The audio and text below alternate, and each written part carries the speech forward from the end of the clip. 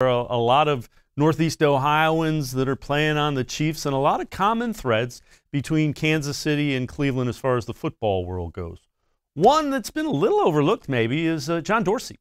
Dorsey helped build the Browns roster with some of the moves he made a couple of years ago, and he also was the architect of Kansas City when he was the general manager there. Andy Reid was asked, does he see some of the similarities between the two franchises and the two teams with John Dorsey's thumbprint on it? Yeah, no, absolutely. I mean, he did a nice job here and there, and so of bringing people in and that can play football, and so you see that, and yes, I would. So I'd answer you yes. I could see that. Andy Reid talking about the thumbprint of John Dorsey on both the Chiefs and the Browns. Let's welcome in Dan Labbe. And Dan, you can certainly see that with just the way this thing is built.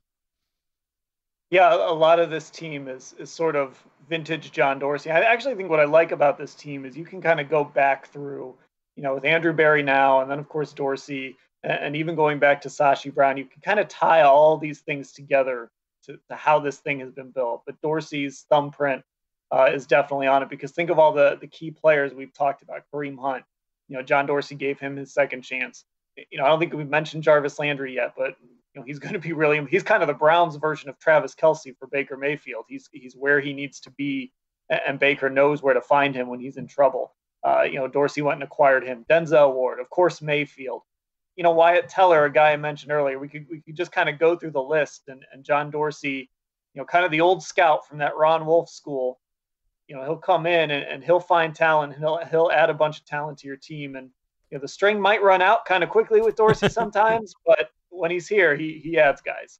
Yeah, without question. And it's kind of interesting because Andrew Berry has done a nice job of not having to put his thumbprint on it and say, well, that's Dorsey's guy. There hasn't been that with this organization. I think that's been one of the most impressive things about Andrew Berry, a young guy who had enough confidence, enough self-confidence, that he didn't feel like he had to get rid of Dorsey's guys. We're going to make them my guys and figure out how to build this.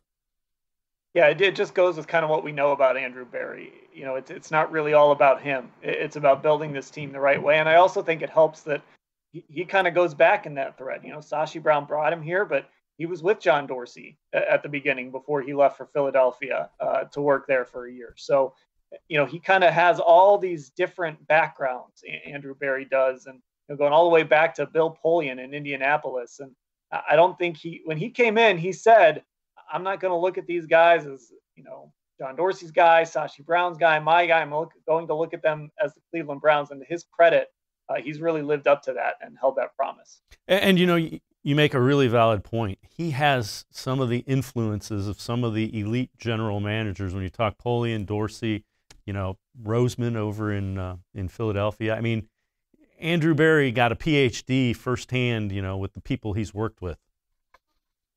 And he's got that scouting background. I mean, he came into the league as a pro scout. I wrote a story about him back when he first got hired. And he told me about sitting out in the cold at First Energy Stadium because there was no place in the booth for him. But he had to scout. He was doing some advanced work on the Browns' opponent, and he had to scout him. So he's sitting out kind of among the fans in the cold doing this scouting. So this is a guy that has that analytics background and certainly buys into a lot of that stuff. But he also has that scouting background. And I think it really helped him that he was here for a little while to sit in that film room with Dorsey and Alonzo Highsmith and Elliott Wolf and kind of for how they do it. And I mentioned this earlier, kind of going back to that Ron Wolf style of unearthing and finding talent.